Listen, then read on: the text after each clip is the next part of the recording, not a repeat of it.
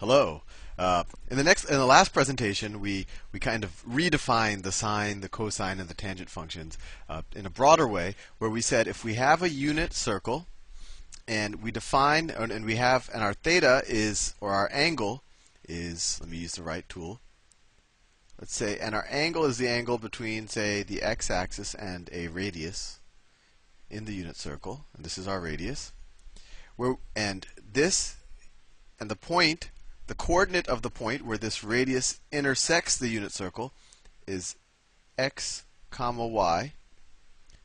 Our new definition of the trig functions was that sine of theta is equal to the y coordinate, right? This is the y coordinate where it intersects the unit circle. And remember, this is the unit circle. It's not just any circle, which means it has a radius of 1.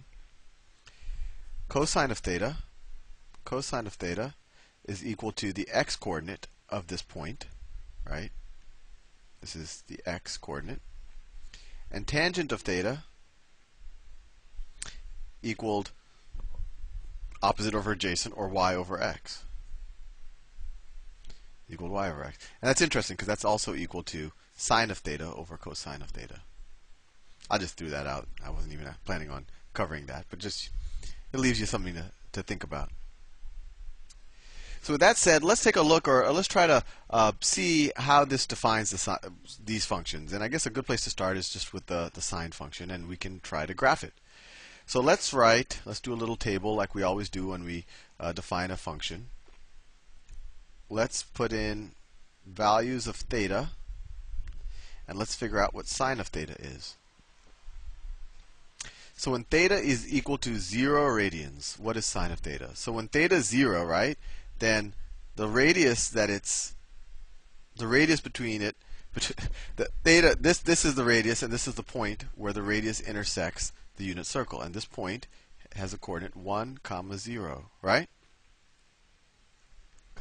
And so if where it intersects the unit circle is at 1, 0, then sine of theta is just the y coordinate, so sine of theta is 0.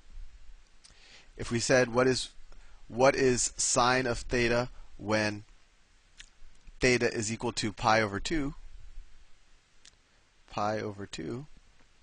So now our radius is this radius, and we intersect the unit circle right here at the point 0, 1. And what's the y coordinate at 0, 1? Well, it's 1.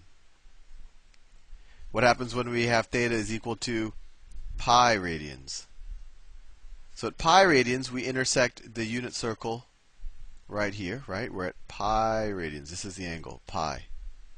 Pi radians, we intersect this unit circle at -1, 0, right? Because once again, this is the unit circle. So at -1, 0, what's the y coordinate? Well, it's 0. So sine of pi is equal to 0. Let's just keep going around the circle. When we have the angle, when theta is equal to 3 pi over 4, right? Because it's, 3 pi over 2, right? Because this is pi, and this is another half pi, right? So this is 3 pi over 2, sorry. So when theta is equal to 3 pi over 2, what is sine of theta? Well, now we intersect the unit circle down here at the point 0, -1. So now sine of theta is equal to -1. And then if we go all the way around the circle to 2 pi radians, we're back at this point again. So sine of theta, so when we're at 2 pi, sine of theta is now 0 once again. So let's graph these points out, and then we'll try to figure out what the points in between look like, and I'll show you what the graph of a sine function is.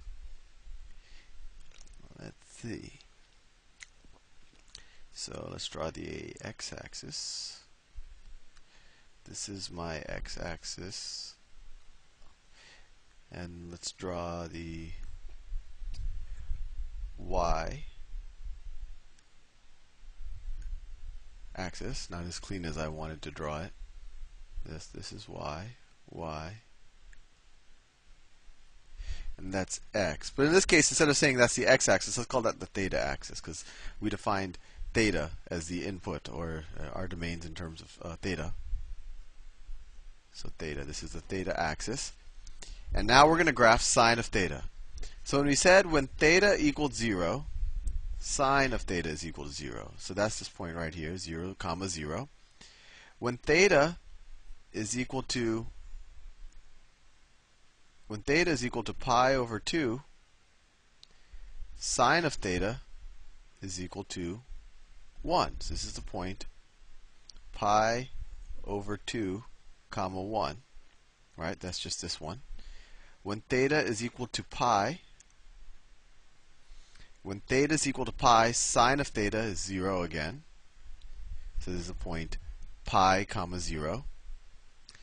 And when theta equaled 3 pi over 2, let me write that, 3 pi over 2,